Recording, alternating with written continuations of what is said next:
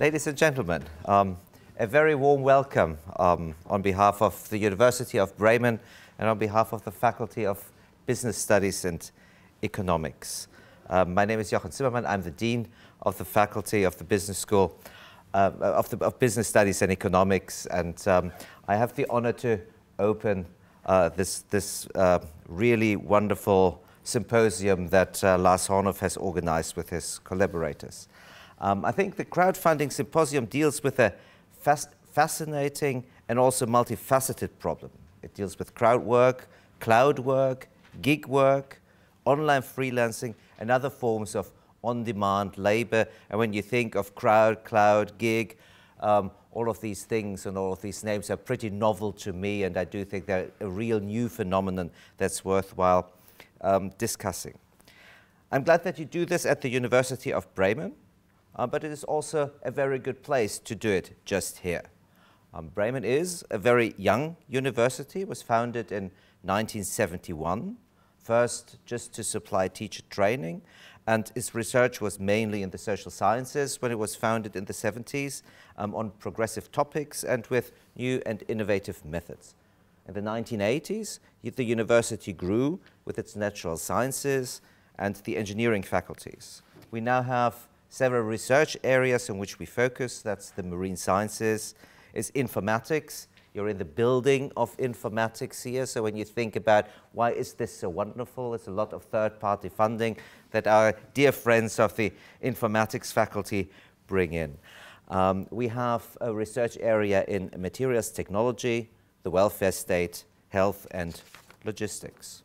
At the University of Bremen, we have around 250 professors. We have 20,000 students. We have all traditional fields, with the exception of medicine. Medicine is the only thing that the university does not offer in the teaching and research. Bremen is also a university that, at least of a kind, is big on on-demand labor. More than 1/3 of our funds are from third-party resources. They're project-based, and the employment that we have at the university is centered around these kind of projects, and in that kind of perspective, it is precarious. And it's a challenge that you will discuss in a slightly different setting, but it is something that we also face in our day-to-day work and dealing with these issues. At the Faculty of Business Studies and Economics, the situation is slightly different. We have 25 professors, about 140 staff, 3,500 students, and the courses that we offer and the programs at bachelor and master level are on business, economics. We offer programs jointly with the colleagues from engineering, with the colleagues from informatics, and with the colleagues from psychology. We are an interdisciplinary university, and you also discuss real-world phenomena from an interdisciplinary setting. Your speakers come at this conference from business administration, from economics, from information systems, sociology, psychology, and the law. And I do think that approach that this symposium takes is just the right thing to do, because if you want to discuss real-world problems and if you want to approach them from an institutional perspective, you need to bring scientists together from different fields, and I believe that is the only way where you can really generate knowledge that is policy relevant or relevant for the well-being of the society. I've looked at the program, I counted. I've been counting 12 speakers, 6 commentators, and about 40 conference participants.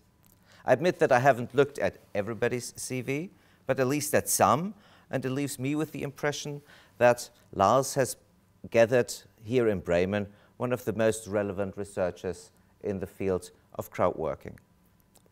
And I'm glad that you found your way into the German Northwest from far-flung places and from places even as far as Taiwan.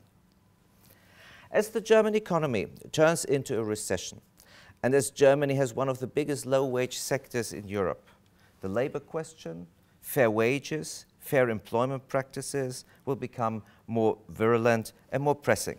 And therefore it is very topical that you have found also a keynote speaker that deals with labor market issues, and that a lot of the discussions that you have at this conference will deal with labor relations. Jan-Marco Leimeister, in his keynote, a renowned scholar of online labor markets, will speak about how the nature of work affects satisfaction and identification among ground workers. I wish you a fruitful conference, good talks and discussions.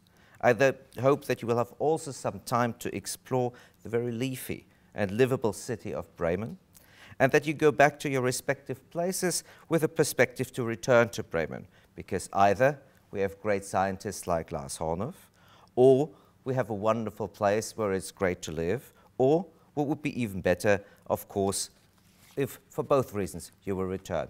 Have a good conference. Thank you very much.